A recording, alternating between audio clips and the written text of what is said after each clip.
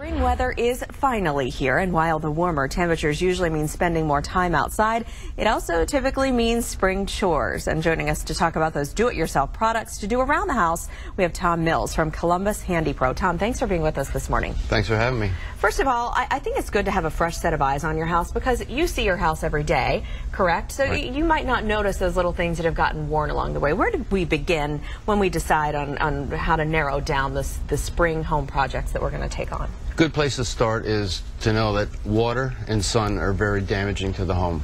Okay. So you want to look for, if you have a wooden deck or a wooden fence, look for damage caused by the sun and get out there and, if you got a board that's starting to rot or needs refinishing, replace it because it's not going to get better, it's only going to get worse.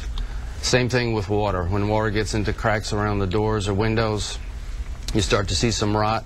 That's not going to get better either, so you need to get up. I'm Robert G. of HandyPro Handyman. Did you know 9 out of 10 seniors want to remain in their homes as they age? For years, we've been providing folks with solutions for independent living. At HandyPro, we can easily make home modifications like larger door openings, safer bathrooms, access ramps, and more. Call HandyPro. Our trained professionals will assess your home modifications needs free of charge. Let HandyPro keep you making memories right in your home for years to come.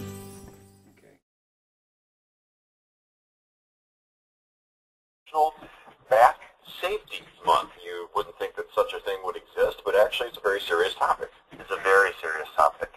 Over 370 people each day get hurt in their bathrooms at home. So that's over 11,000 people a month that get injured. It's either slip and falls or, other issues with, mobility. And considering the cost of health insurance, and not everybody is fortunate,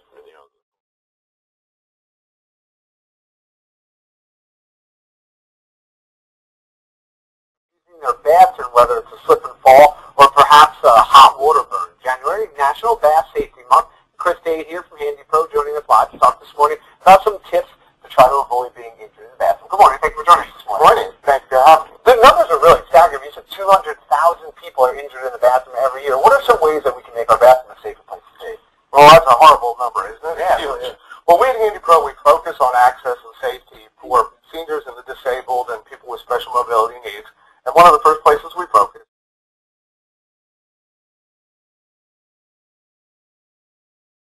will continue over the next 18 years. Chevreaux' company, HandyPro, helps to meet the needs of that growing market by adapting homes for seniors and other individuals with special needs. Most people don't like to be in assisted living or nursing facilities, and we're trying to help them stay home in a safe home so they can be there longer and have something for their kids to pass on to, down the road. HandyPro's catalog includes more than 7,000 products, from something basic like mounting a grab bar onto a bathtub to installing barrier-free showers and bathtubs, as well as stair lifts, ceiling lifts, and ramps. And this one's set up so you can actually have a shower chair in here. Somebody's in a wheelchair, or they need to be brought in from, we sell ceiling lifts too. They could bring them in by a sling. They could sit in here, and then their caregiver could shower off and take care of it.